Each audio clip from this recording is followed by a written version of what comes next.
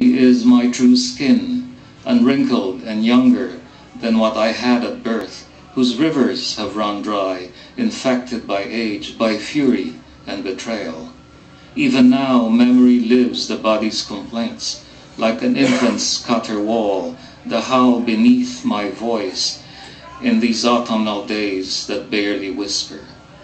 Listen carefully to my words, more precious to me than Yamashita's gold.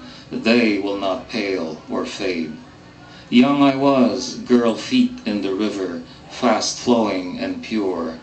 Each day was a new play with the same happy ending.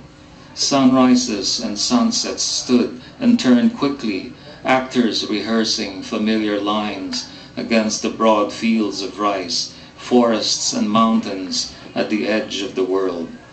In this Eden, I wandered happy as a cherub, for I was a girl, young hill, feet in the river, fast flowing and pure.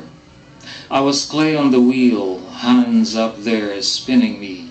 Under the gaze of my father and in the shelter of my mother's arms, the world and I span together, our movements in sync, and not for a moment did I wonder at the wonder of it, for I was a hill, a flower, young girl, feet in the river, fast flowing and pure.